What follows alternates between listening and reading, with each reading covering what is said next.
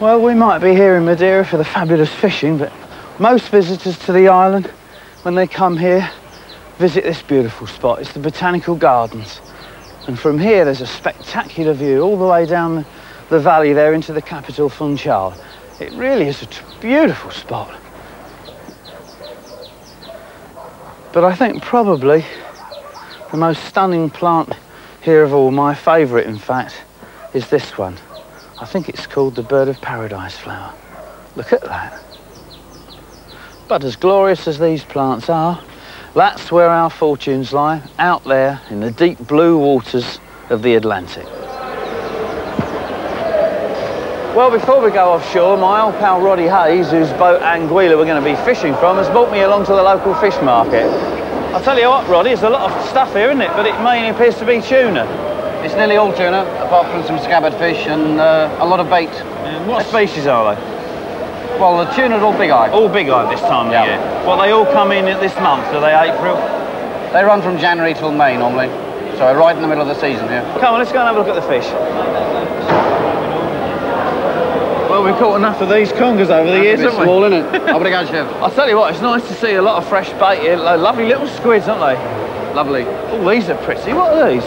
They're called Alfonso. They come from very, very deep water. You can see by the eye there. Beautiful fish. Look at that. Isn't that lovely? I've never eaten them, but apparently they're nice. Oh, it's lovely beautiful. colour. Yeah. Oh, look, they've got enormous mouths too. Lovely fish, aren't they?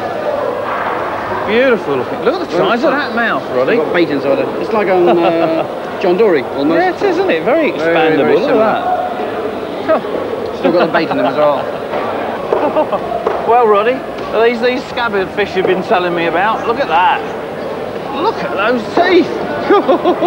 Dear, oh dear, oh dear. You wouldn't like to be a squid going in there, would you? No, thank you. For sure. Oh, what sort of depths do they live at with those eyes? They catch them at 1,000 metres, 1,500 metres. Do they really? Oh, hurdy-gurdies, no hydraulics, nothing. I used to catch a very similar fish to this in Australia called a hairtail, but it was silver, it wasn't black like that. That is incredible. They've got big eyes as well. They taste nice. I'll have some of that for supper, probably. I don't know whether I really want to eat one. No? But it's nice. It's nice.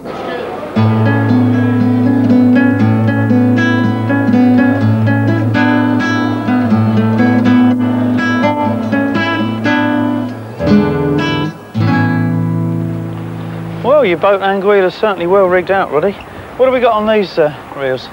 We've got 80-pound line on those, 130 on the two side ones and 50 on the middle one. Is that not a bit heavy, 130? Well, if we're going to try and tag some tuna, we really want them to have some energy in them when they go back. So bring them to the boat quickly with the heavier gear. Right. And as you can see, these are the lures we're using. That's a single lure. We use a bit of lead in them because big eyes tend to push them out the way when they attack. They've got a big nose. Right. And down here we've got some variations, for instance. That's a tandem lure. That's 5 small squids in a row, and somewhere in there is one with a hook on it. So you've got very strong hooks as well, haven't you? Obviously you need them to fish this sort of power range. They're big fish, they're big fish. Yeah. This is what's called a bird. It's a small mini bird. What's this, a teaser up the front That's a teaser, yeah. It splashes a lot of water on the surface, and the tuna normally come up and attack the lure behind it, the swimming lure. Right. And what's this in here? That's a bigger bird. Well, that's another teaser. Yeah. God, we string that, isn't it? Behind the boat. It's like a chain of squids, isn't it? That's what it's called. It's called a daisy chain. Yeah. And we get those behind the boat. That on the end makes a lot of water. And this hopefully brings up the tuna? Sure. Right. We see fish attack 10, 20 feet behind the boat. Sure. Well, I'll tell you what, I just hope the wind drops by tomorrow morning anyway. What time are we getting up? We want to get out there just after first light. So, early breakfast and out. Haha.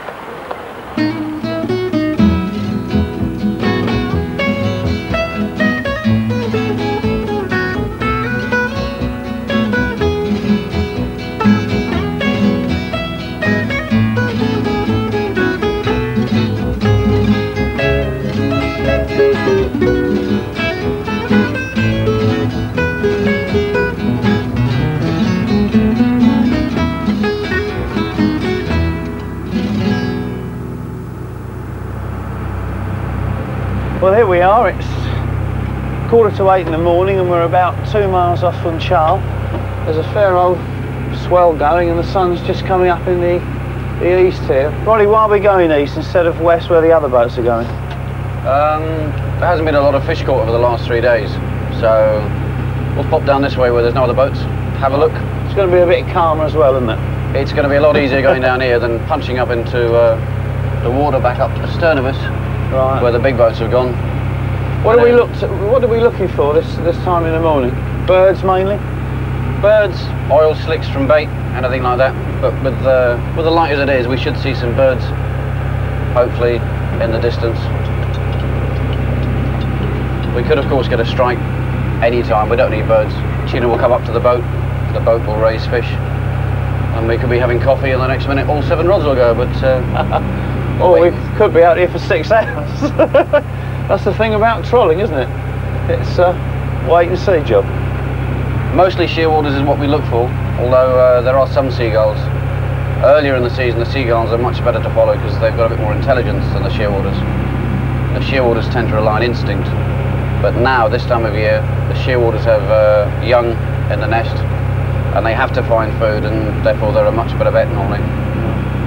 Of course, to the uninitiated, it seems that trolling is just a real hit and miss affair. They don't realise you're looking for birds and all these other little pointers to put you onto fish, do they? There's 101 factors to think of. There's boat speed, there's lures, colour of lures, size of lures, the direction the fish are travelling and the way you present the lures to them. Rather like running a plug past a pipe in a river, for instance, you've got to make sure the lures run across the fish's noses against their tails, and you've got to find the fish. And in a big ocean, that's a long job sometimes. But it certainly makes you realise how big it is when you're out here, doesn't it? See, for miles and miles and miles. Although it's nice to have the island of Madeira there to look at all day as well, isn't it? It's very pretty, even though it's covered in fog at the moment. There's a wee bit of rain there, a wee bit of rain. Well, we've already seen quite a few dolphins. Roddy, do you get lots of different species off Madeira? We get common dolphins and short-fin pilot whales, or long-fin pilot whales. They're difficult to tell in the field. And bottlenose dolphins. Well, apart from the dolphin fish, what's always confused me is the difference between porpoises and dolphins. How do you tell? Porpoises are a coastal species normally. I'm not sure exactly, there's 7 or 8 species throughout the world. And in European waters, the most common one is the common porpoise, which is a coastal species. It's an estuarine fish, whereas dolphins are nearly all beaked. If you see an animal in the water that has a long beak, it's nearly always a dolphin. Right. A porpoise just has a normal mouth, and it's a much quieter species. It doesn't jump, it doesn't roll or anything like that, nearly so much as a dolphin. And you're always going to find them in the estuaries and not out in open sea? Very, very rare to find them out in the open sea. You'll get porpoises in the English Channel. Right. But out here in the mid-Atlantic, there's no porpoises here. The nearest porpoises will be the coast of Africa, in fact.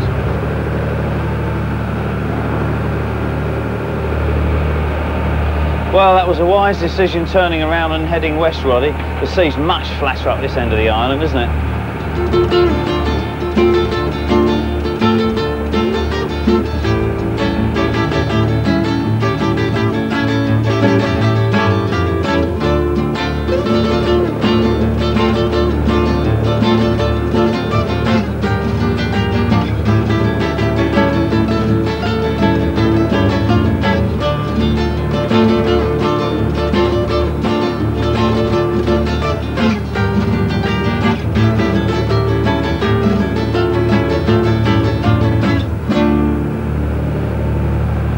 Tell you what, Roddy, we're pulling these lures at a fair old lick, aren't we? What speed are we doing, do you reckon? We'll be pulling these between 7 and 8 knots, I suppose. That's a fair old speed, isn't it? Yeah. They've got to be fast fish tuna to catch those, haven't they? One of the nice things, of course, of trolling in the blue oceans is, even though the tuna aren't hitting at the moment, we've got something to watch, and we've got about a dozen common dolphins here. They're so comical. They've been following us for about 10 minutes, right in the front of the boat here. But absolutely spectacular. There's about still 6 here now. And every now and again they'll go forwards and one will turn up and look at you. One's just broken water there. They're lovely creatures. The speed at which they're going in front of the boat is incredible. This is just as though they're just playing with us. It's beautiful.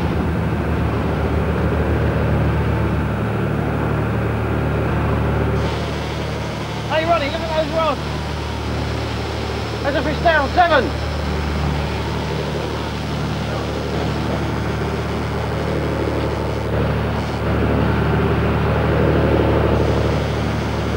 Thought we got 5 going. Got 'em! Bloody Look at them behind us. Fish on this. Ridiculous. João! Tá em peixe aqui! Woo! What are these? Get this one in, get this one in. Put This one? out of the way. Okay.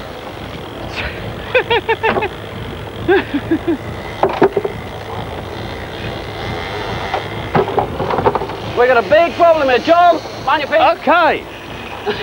I just hope something doesn't grab this. Dear God. Come out. Right, you got that in? No, hang on. Keep it going ahead, João. A friend and bucket. Tá bem? Okay. Vai a frente, This is absolutely crackers, isn't it? Do you want to start getting some of these in or what? What we're going to go for? The heaviest first? Here. Get that fish in. Oh, my gran problema aqui. Okay, Chip.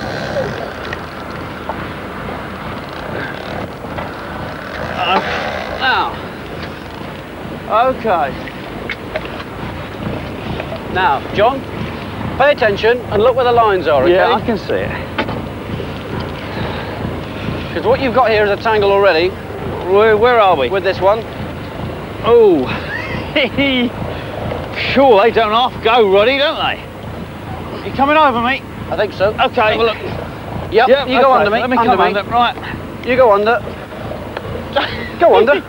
Okay. Sure, they don't half go, in don't the they? holder. Now, I'm going to keep the boat going ahead while you get the heavy guys in. Now, come on, John, don't just stand there. This one isn't coming at the moment. Okay, João, come on. Here we are, for hour upon hour, nothing, and then what do we get? 6 all at once. It's absolutely ludicrous. This. The power of them is incredible. Absolutely incredible.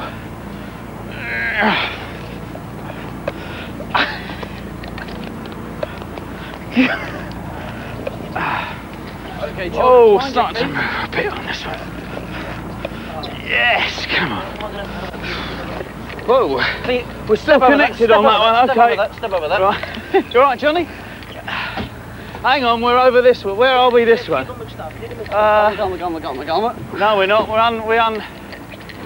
Which way do we? Oh, you want to go? Okay, right. Now, I'm just keeping pressure on with the boat, you see. Okay. Right, we got one here. So it's going. There's no point in hurrying these, is there? No, we're okay. All the reels. These. No reels half full. The next one's going to be that one there, okay? João, poquito trabalho, poquito, chef. I don't know whether to give this a bit more teddy or not. Do I give this a bit more teddy or not? Hey? No, you wouldn't go over him. You've got to go over him. Okay. He's got to come under. Hey! Ó, para ele. Tá bem, espera. Na pode, chef. Desculpe. Wow. É nos pés. The power of this is absolutely incredible. Desculpe para ele. I just can't really make anything on this for the time being. See? These are good fish, Roddy. They're good fish. Okay. What we're going to do, John, is we're going to mate who's going to fish. If we hook this first fish up and mark him, he'll go to the bottom, and that'll be the end of his fishing. Okay. So the first fish we're going to bring in for tea. Right. Okay. See, primeiro peixe dentro. What size is that one, Roddy? Huh? Oh, there we are. Oh. Ah. Right, Roddy, what's this boat doing coming in close to us now? He's just going to throw some bait in the water. Hopefully we've kept these fish with us all the time.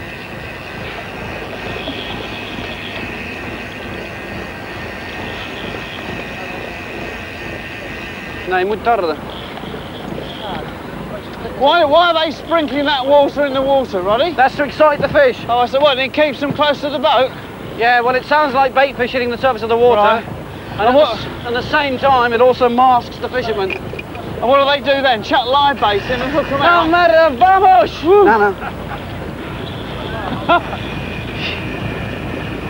Oh.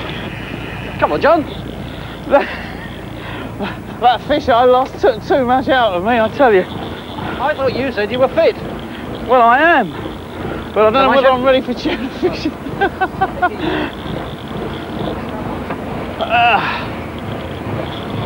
Okay, we're going to mark this one, John. Tag him. Okay, let's have a look. Yep. What size is that fish, Roddy? 60, 70 pound. It's a nice fish, and aren't they beautiful colours when they come in? I'm going to put this mark. Absolutely beautiful. It's target now. He's tagged. Whoa, well done.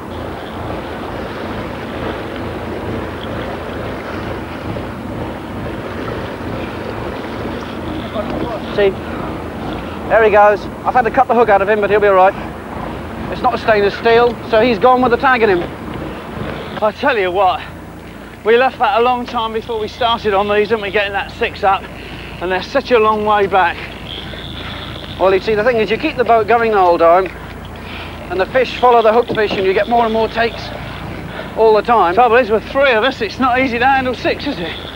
Hey? Well, that's so we one still of the got things. one left. Is John on the last one now? Yeah, he's on the last one. It's very close. Right.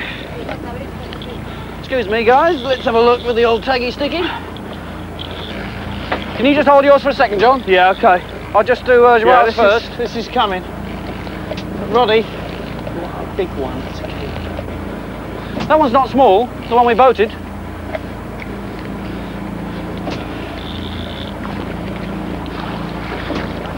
Sí. Otro. Sí, como esto. Okay. Well, this fish is under the boat now, Roddy. It's still got an incredible amount of power left in it. It really is. Fantastic fight, this is. This is something else. I haven't seen it yet. I'm looking forward to seeing that blue flash down there. It's coming up now. And we got 183316 for the next tag. This is John's fish. Ours is dead. We brought it in the boat. Oh, it's going around this side. Is it still going? Yeah, it's still going. Okay. Oh, here it's coming now. It's coming now. It's a good fish. Oh, yeah, that is a good fish too. Oh, incredible amount of power. Hold him there. There it is. Look, you can see it just beneath the surface. Lovely colours, Roddy, aren't they? You can see the orange red of the lure there. Beautiful, shimmering blues and silvers. Oh, we've got the dark colour on its back there. Look at that. I'm going to try and bring it up to the surface so we can have a really lovely look at it. Oh, it's still got a lot left though. Beautiful colours. It's going to hit surface in a second. That lovely colour along its back.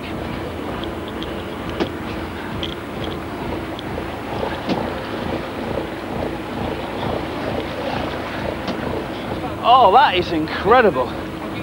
It's not as big as I thought. Look at that. Can I stick the tag in? Beautiful we can carry on fish. later. I want to get the tag in before the hook goes. All right. Doesn't matter then. Okay. I'll walk behind you, Roddy. Yep. You ready? Okay. Got it? Yep. Well done, well done. Well, we've tagged that one. No, he's not going to go. We'll have to... Whoa. Cut him. Go on, Sonny. Oh, there he goes. Yeah, oh, look at those colours. Whew. That's your first tag fish. Don't let the lure go. Well done, chum. Oh, that was terrific, Roddy. That was something else. There's still 2 more for you. You are kidding. It's nice to tag three big eyes like that, and they'll be worth... Well, we've got enough to eat already. This fish is starting to sound more. That's all right. He would do. Look where the bottlenose are. Hey, they're close, aren't they, those dolphins? Very close. Very close. Yeah, used to. Oh, no.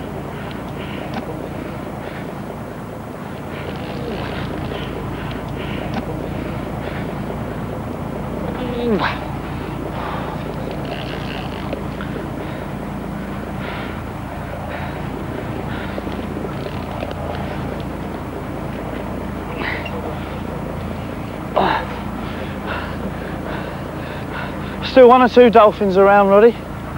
Oh, look at that. Isn't that lovely? Look at them actually jumping there. Do you know, that is such an Porpoising, unbelievable sight, isn't it? That is incredible. Roddy, what sort of dolphins are those? These are all bottlenose dolphins, yeah. What do they weigh a piece? They're big animals. They look big, don't they? What, 400, 500, 600 pounds. Are they really? Yeah. Well, we've nearly got the last tuna up to the boat now. Having played, what have I played? 2.5 of these? That's quite enough for the next 2 days, Roddy, thank you.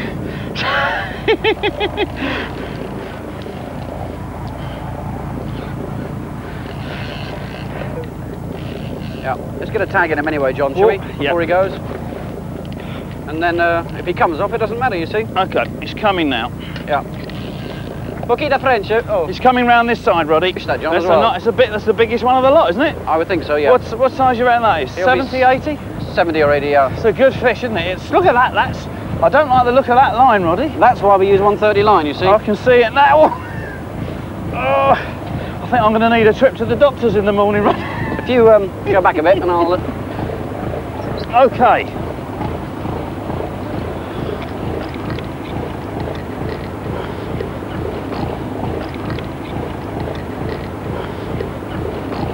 Right. Oh, that is a nice fish, Roddy. Look at the size of that. That's a nice fish, Oh, John. that's a good 80, isn't it? That's a good fish. Good fish. Look at No, that. the other one, I want the tagpole. I'm getting carried away here. Oh, look at that. Nope. No.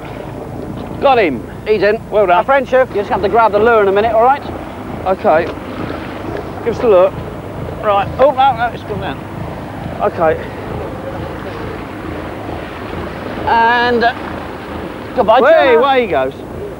Oh, that was a nice no. fish, that one, I got Roddy. to come, Mr. Nice fish. Hey, thank you very much indeed. 2 fish. That's a big fish too. 80 pound on. That was great. Whew. You're right about these tuna, you know. I don't think I want any more today, do you? I think I'm out of condition.